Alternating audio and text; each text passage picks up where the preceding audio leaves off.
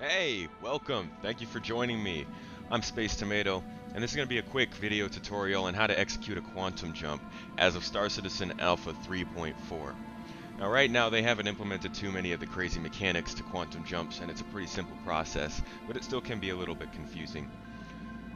So without further delay, let's jump right in.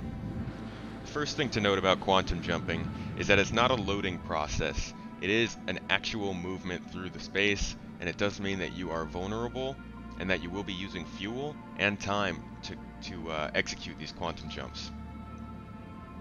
Those things are going to become more important, as I said, as they start to implement more mechanics. But quantum fuel is going to be very important, and heat and wear and tear is going to be very important. So overclocking things is going to do some damage to you, and so is overrunning your quantum drive too much. Now let's go ahead and start out with the first method to execute a quantum jump, and that is going to be to go ahead and on the default key bindings, just hit the B button.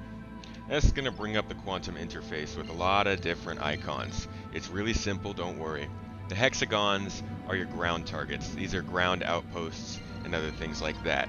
A dotted line means it's on the opposite side of the planetary body you're looking at, which means you're going to have to orbit around that planetary body to get there. A solid line means it's on the same face, and you'll simply be thrusted forward into the atmosphere pointing towards that destination.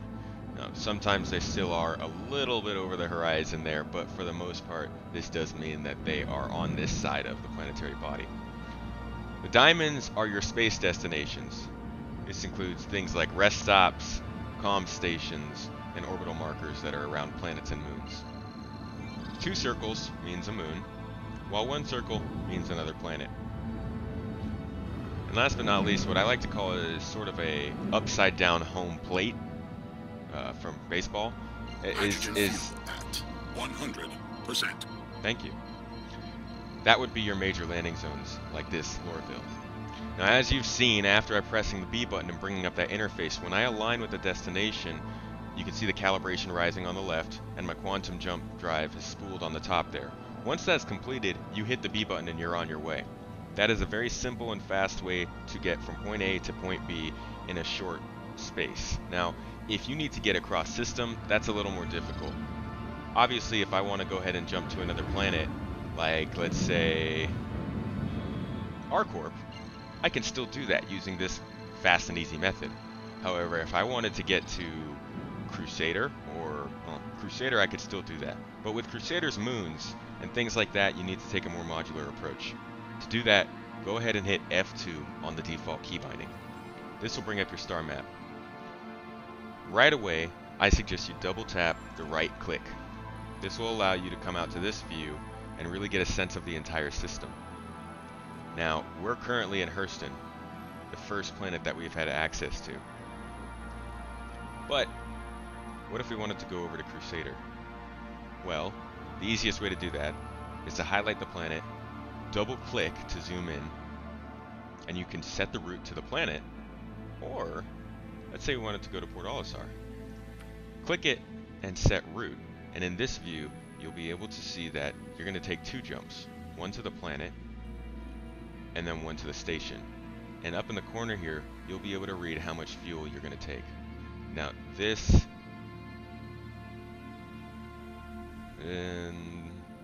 might not make sense, but this might be a little glitched right now. But as of 3.4, this is how it works. Now it's saying that this first jump out to the orbital marker of Hurston is going to take 277 fuel, which doesn't make much sense, but you get the idea. After you set your route, let's go ahead and set an easier route, shall we? Let's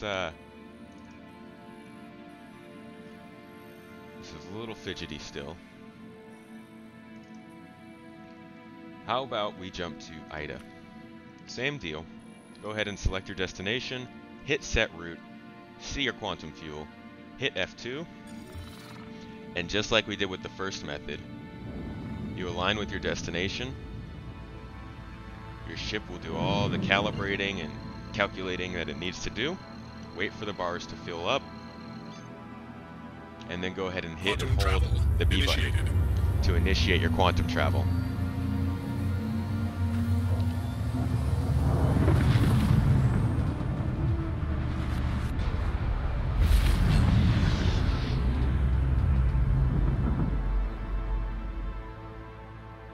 Quantum travel complete. And you can see right back there where we came from. Thanks for joining me for this video, guys. I hope you enjoyed it, and I hope you got something from it. I'm going to keep making these videos to try and help out newcomers and just give people somewhere to go to find out about game mechanics. Go ahead and leave some suggestions in the comments if you want to see a different how-to video, or if you just want to see something new.